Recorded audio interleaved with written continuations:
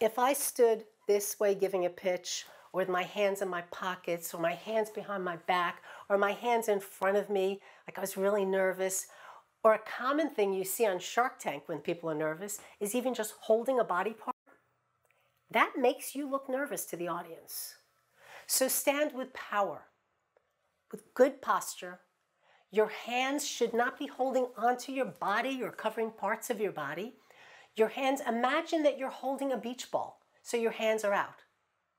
Or let your hands just rest at the side and you'll naturally gesture. Putting your hands in your pockets doesn't allow you to be animated enough. Now, some people may intentionally hold a certain posture for the audience to relate to them, but know that you're not open enough if you're not showing your hands. So the hands and gestures are very important.